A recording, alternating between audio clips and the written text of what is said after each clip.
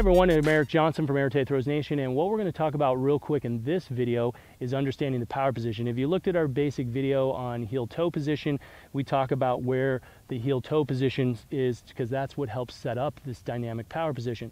So one of the things that we're looking at is the power position. What is the key? So in the discus, you're going to notice that we have a high point, we have the right orbit, right, so that we can come around and stay on top of our delivery leg and come around and out. And you notice how I'm bringing that right side through. So the power position is really key, and there's a couple of simple tips to help you develop a better power position.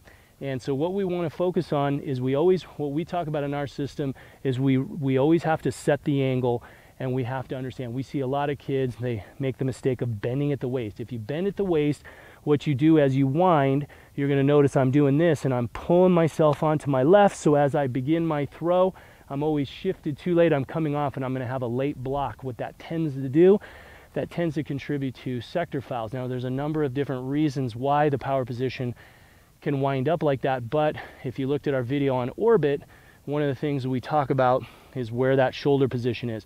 So another common mistake of setting up a poor power position is when we talked about here, if we're bent at the waist and we wind back, one of the other things is winding too far and setting the wrong orbit.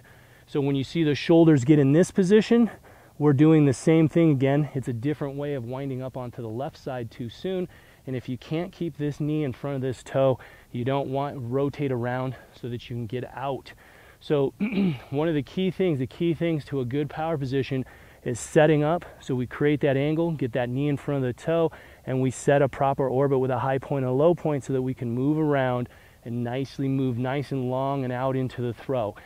Breaking at the waist, setting the wrong orbit around like this, those are the two big common mistakes that we really see with our young developing throwers, because this position is a more dynamic position. It requires understanding balance.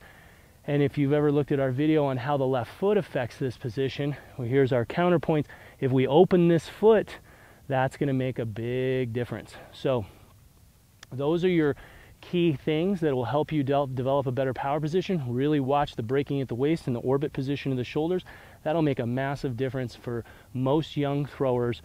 And you'll see, again, we see a lot of throwers making these mistakes. And until that's fixed, we don't have the right pattern. Because when that shoulder position's here, this is the orbit, and you can see this is too far back, and then we're pulling away, and what we need to see is everything staying long, so it's coming this way up into the throw, so the right side comes through the block, and that's what makes a dynamic power position. Hopefully you found this video helpful. If you did, please give us a thumbs up, subscribe, be sure to visit aretethrowsnation.com for more information and free videos, and we'll see you on the next video. Thanks for watching.